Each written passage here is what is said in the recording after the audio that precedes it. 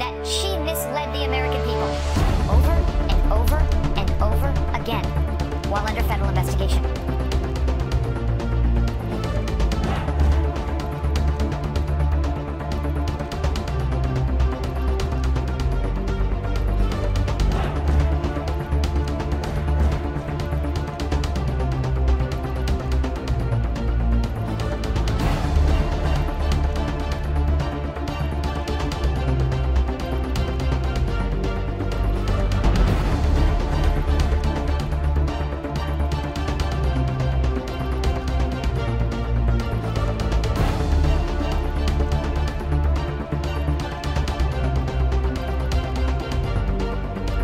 Do you think New York State should recognize gay marriage? No. No. Okay. I believe that marriage is between a man and a woman. I do not support gay marriage. I was a Goldwater girl. I'm very proud that I was a Goldwater girl. Goldwater was against the '64 Civil Rights Act. 40,000 people, half of them Negroes, demonstrate against Goldwater. I am compelled to urge Negroes and all people of goodwill to vote against him. His election would be a tragedy and certainly suicidal almost for the nation and the world. My political beliefs are rooted in the conservatism that I was raised with. I feel sorry sometimes for the young people who, believe this. They don't do their own research. The unborn person doesn't have constitutional rights. Are you saying that a child on its due date, just hours before delivery, still has no constitutional rights? Under our law, that is the case. So in the third trimester of pregnancy, there is room for looking at the life. I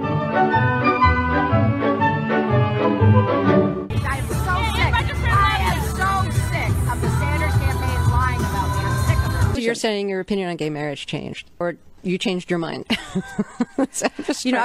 have to say, I think you are being very persistent, but you are playing with my words and playing with what is such an I'm just trying to clarify issue. so I can understand. No, I don't think you are trying to clarify.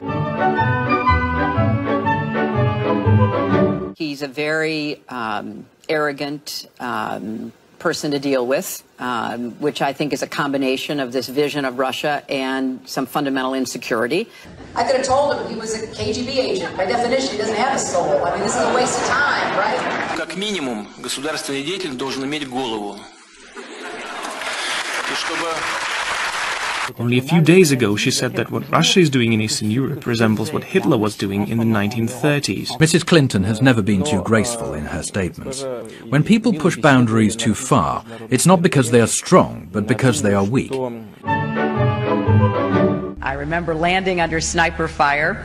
There was supposed to be some kind of a greeting ceremony at the airport, but instead we just ran with our heads down to get into the vehicles. Her arrival in Bosnia was not quite as dramatic as Clinton put it. Memories should always match the videotape. I have been a critic of NAFTA from the very beginning. I think that NAFTA is proving its worth. They are going to people showing videos of Donald Trump insulting Islam and Muslims in order to recruit more radical jihadists. Fact checkers have said that she was wrong. All my grandparents, came over here, and turns out only one was an immigrant, 3 were not. During the parade in which she participated, her campaign roped off reporters so they wouldn't interfere with the candidate. Clinton operatives blasted reporters camped across the street from an outdoor fundraiser in white noise or static noise so that reporters couldn't hear what she was telling the donors. Hi, Secretary Clinton, will you release a transcript of your paid speeches to Goldman Sachs? No, there's a lot of controversy over their speeches. When Hillary voted to authorize the war in Iraq in 2002, Clinton promoted the war-torn country as a place where American corporations could make big money. It's time for the United States to start thinking of Iraq as a business opportunity.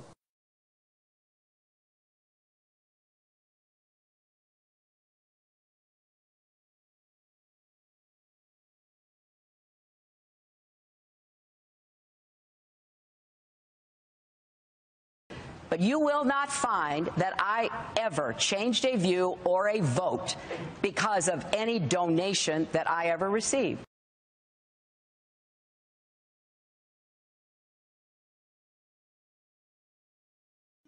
You tell a story that, to me, illustrates what has happened to our political system in regard to the middle class, in regard to democracy in the country as a whole, and it involves Hillary Clinton. I had written an op-ed about a piece of pending bankruptcy legislation. The credit card companies have been pushing to try to tighten the bankruptcy laws, sort of like locking the doors to the hospitals and then claiming nobody's sick in America. So they were trying to get the bankruptcy laws constricted, so that fewer families could get in. Why? Because you can make more money if those families don't go into bankruptcy, if you're a credit lender. Mrs. Clinton evidently saw... The First Lady. The First Lady. She was then First Lady. This is in the 1990s, late 1990s. Mrs. Clinton saw the piece, and I got a call from the White House. And they said Mrs. Clinton was going to be in town to give a speech in Boston, and would I come and meet with her? I said, sure. And so I put together all my files. I show up at the appointed place. After she's finished her speech, we're ushered into a tiny little room somewhere in the bowels of this hotel, and just the two of us. They close the door. Mrs. Clinton sits down. We have hamburgers and French fries. And you tutor her. And she says, tell me about bankruptcy. And I got to tell you, I never had a smarter student. Quick, right to the heart of it. I go over the law. It's a complex law. Went over the economics, showed her the graphs, showed her the charts, and she got it. Within 20 minutes, she could play where the rest of it would come. Well, then that will mean this part's happened. That will mean this has happened. I said, yes, that's right. And at the end of the conversation, Mrs. Clinton stood up. She said, let's get our picture taken, which we did. And she said, Professor Warren, we've got to stop that awful bill, referring to this bankruptcy bill that's sponsored by the credit card companies. And when Mrs. Clinton came back with a little better understanding of how it all worked, they reversed course, and they reversed course fast. And indeed, the proof is in the pudding. The last bill that came before President Clinton was that bankruptcy bill that was passed by the House and the Senate in 2000, and he vetoed it. And in her autobiography, Mrs. Clinton took credit for that veto, and she rightly should. She turned around a whole administration on the subject of bankruptcy. She got it. And then? One of the first bills that came up after she was Senator Clinton was the bankruptcy bill. This is a bill that's like a vampire. It will not die, right? There's a lot of money behind it. And the bill her husband had vetoed. Her husband had vetoed it very much at her urging. And? She voted in favor of it. Why? As Senator Clinton, the pressures are very different. It's a well-financed industry. A lot of people don't realize that the industry that gave the most money to Washington over the past few years was not the oil industry, was not pharmaceuticals. It was consumer credit products. Those are the people, the credit card companies have been giving money, and they have influence. And Mrs. Clinton was one of them as senator. She has taken money from the groups, and more to the point, she worries about them as a constituency. So what does this mean, though, to these people, these millions of people out there whom the politicians cavort in front of as favoring the middle class, and then are beholden to the powerful interests that undermine the middle class? What does it say about politics today? This is the scary part about democracy today. We're talking again about the impact of money. The credit industry on this bankruptcy bill has spent tens of millions of dollars lobbying, and as their profits grow, they just throw more into lobbying for how they can get laws that will make it easier and easier and easier to drain money out of the pockets of middle-class families.